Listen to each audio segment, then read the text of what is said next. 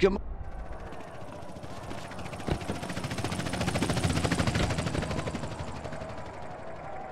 Hey man, how you meet these dudes anyway?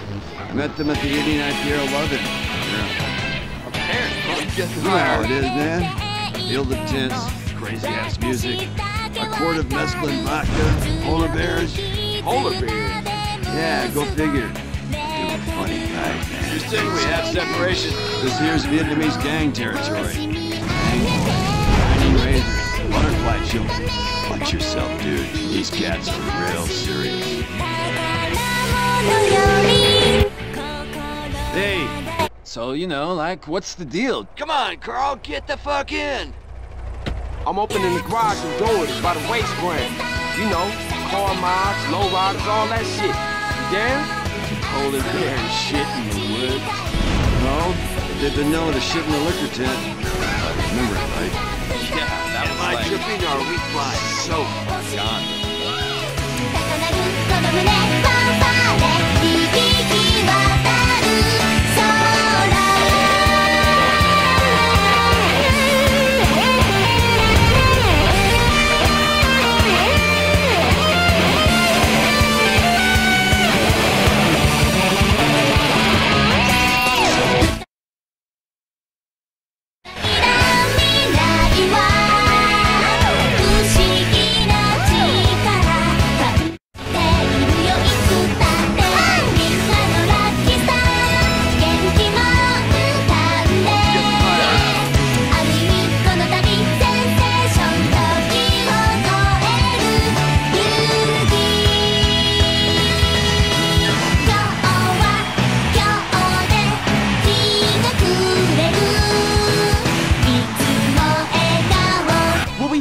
Anyway. Nothing. Come on, dude. What's all that about? You don't want to know. What? Do you know what a subdermal neurophone is? A what? Exactly. Sometimes it's best to stay in the dark. We have kid. separation.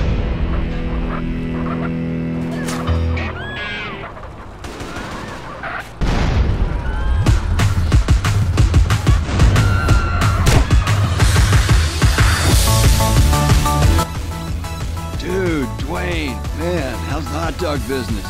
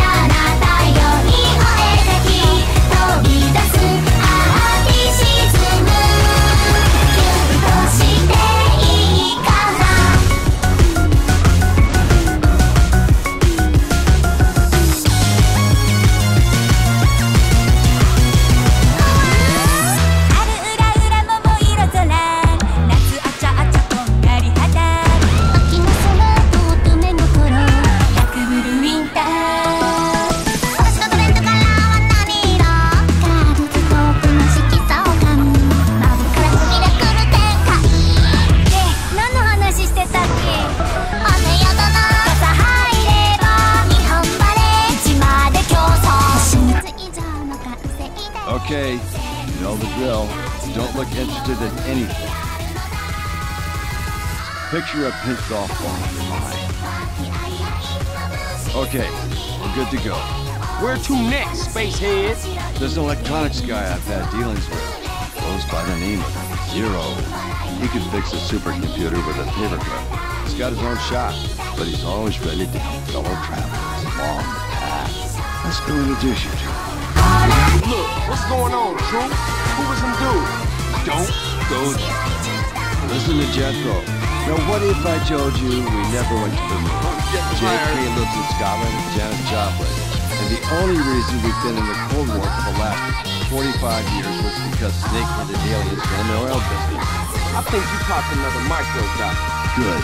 Keep it that way.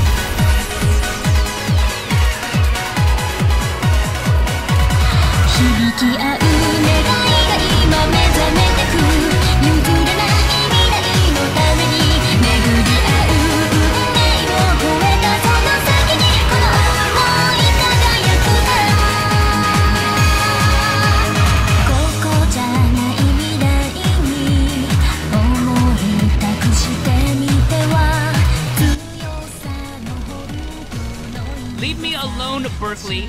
This is stalking. Oh, hey, Truth. Get in. I'll fill you in as we drive. Home, James. Carl, Zero. Zero, Carl. Sup? Carl here is opening a garage around the corner. I told him you're the man to speak to when it comes to electronics. Actually, I'm the only man to speak to. Grade A hip-hop genius. That's me. You should drop by the shop sometime. See some of my shit, bro. I'll do that.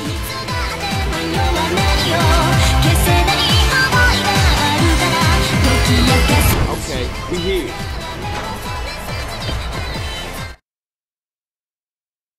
A week of hard work, and we'll transform this place. Hey, Caesar, come over here. What's up, B? Caesar, this Jethro, Dwayne, and Zero. Hey, man. Dude. Salutations, my sibling. Orale, let's get to work. Hey, Carl, look. I think I found a way for us to get paid. I ain't going to no college to study no account. No, idiot, property. Decorating ain't exactly my thing either. No, property development. Look, you buy a dump like this, fix it up, and sell it. Or better yet, you turn the property into a business. The snowball gets bigger. I don't know, sis. This all sound big time to me. Look, Carl, this place is gonna get on its feet, and when it does, we are gonna have money. If you wanna make something of yourself, you gotta let your money work for you. Look, I wouldn't even know where to start. Look, you two concentrate on the garage and let me work the property thing, okay? Yeah, that's my baby girl right there, Holmes. Man, you chose her. I'm stuck with her.